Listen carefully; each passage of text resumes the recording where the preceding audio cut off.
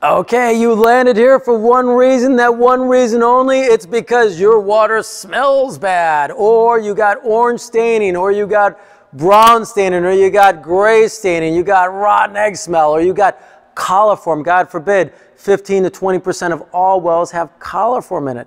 If you live by a lake or a river, the geese waste gets into that lake or river, and that easily can get into the water supply. So if you're looking for a way to get rid of that, to give your family safer water, you've landed on the right video. This is about what chlorine injection of the PurAClear system will do for you. Now, there's different versions. You can see the different versions behind us. We have the 70s, 80s version, the 90s, early 2000 versions behind me, and then the 2020 version that we have here. This is 2023. So there's a huge difference between those. If you'd like to learn more about that, we did do a comparison on a prior video. Check us out on that chlorine comparison for you, 2023. Understanding what chlorinators would do, this is important because you're on this video because you're probably complaining about smells, bacteria. God forbid you're well tested positive for coliform bacteria. So you are looking to find the solution for your family. So a chlorinator is following the guidelines of what the state requires, the Department of Health requires all cities to follow.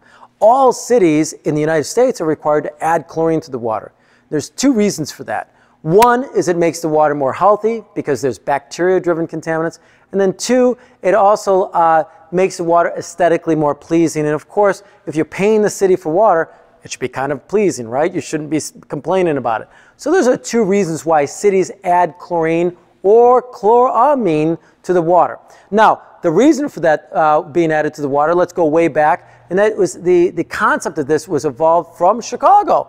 Actually, the late 1800s, we had an epidemic in Chicago. That's where the coliform entered the drinking water system. And the reason why that happened is because we had heavy rainfall, sewage from the city of Chicago went out into Lake Michigan.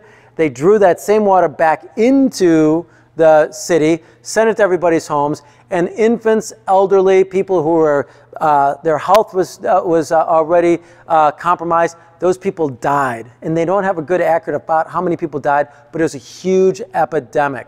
So that was the cause that people started inventing concepts of how to get rid of this bacteria. And what came out was injecting just a little bit of chlorine in order to kill bacteria. Again, like I said a few minutes ago, about 25 or 15 to 25% of all wells get coliform bacteria in the water.